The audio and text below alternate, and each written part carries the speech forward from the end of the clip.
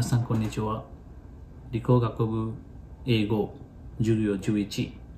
So this is the last part of today's section, and this section is about how the technology has been changed in the last 5 years, so that you can understand the massive changes of the technology during last 5 years, so that you can also predict what gonna be happen in the next 5 years or next 10 years. Well, so this is basically, you can see here the iPhone Pro Max, and here I have taken two things. The number one is how many transistors inside the iPhone, and also the technology. So technology belongs to a system that the number of transistor density, so that means if the technology is less, you can accumulate more transistor. So here in iPhone 12 Pro Max we have how many 11.8 billion transistor, and we have 5 nanometer technology. So after 1 year in iPhone 13 Pro Max, the number of transistor has been changed, and also it goes to 15 million, and the technology is remain the same, right? So within the year the number of transistor has been changed in a drastic way, and after one more year, if you look at here, you can find that the technology has been changed to the 4 nanometer, while the number of transistor is 16 billion. So it gradually increasing every year. Go to the next one, which is iPhone 14 Pro Max, 15 Pro Max, right? I'm sorry.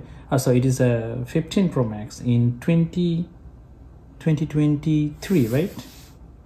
Well, so here, in 2024, last year, is a 19 billion transistor and the world fastest 3 nanometer technology. So now let's move to the slide and discuss about the changes. Well, so we just discussed about the changes of the smallest device, smartphone. Now I'm going to move the biggest one, which is the supercomputer. Look at here. Here is the supercomputer in 5 years before and the last year. So 5 years before, it was Fugaku, the Japanese supercomputer, which is the world fastest supercomputer. But now it's replaced by another one. The last year it was Frontier, the exascale American supercomputer. Well, now let's move to the slide again. As of today, 2015 November, this supercomputer is the world fastest. So again, it changed.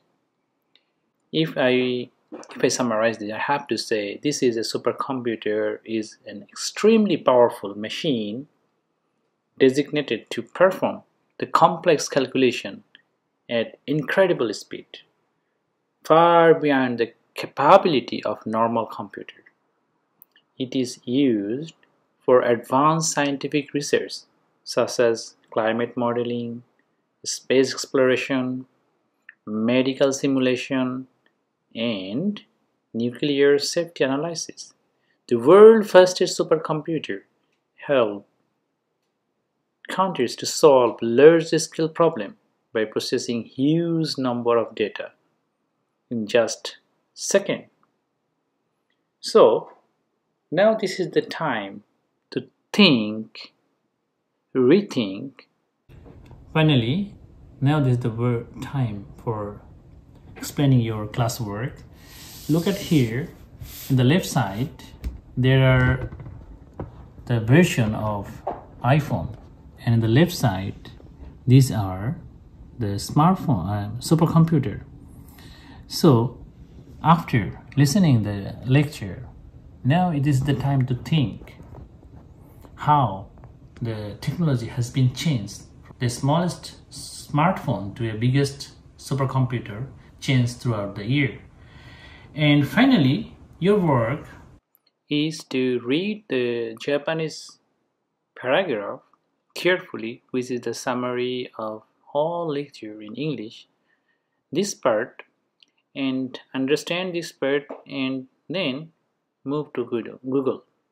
So read the QR code. After carefully read this QR code, again memorize the thing that I am going to tell and write it down in English in the Moodle.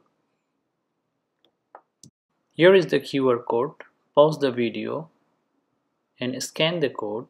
It will redirect you to the page where I wrote the summary in Japanese. Remember, you need to translate not using any tools, write by your own. So even couple of sentences is also fine, but do not generate it using any AI tools or internet. And submit it to the Moodle. So I will check it out and give you a comment. So thank you very much. Let's move to the QR code again.